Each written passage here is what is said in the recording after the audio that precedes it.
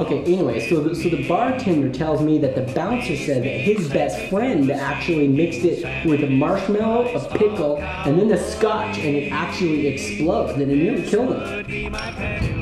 No, that's not the guy that got ran over by the unicycle. No, that's completely different. No, I'm telling you the truth. So anyway, he could...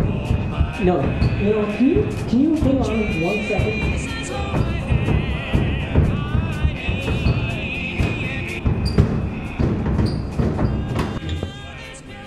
What?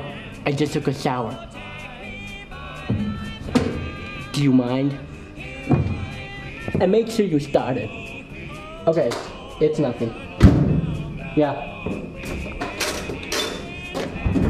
So anyway, the bartender was saying...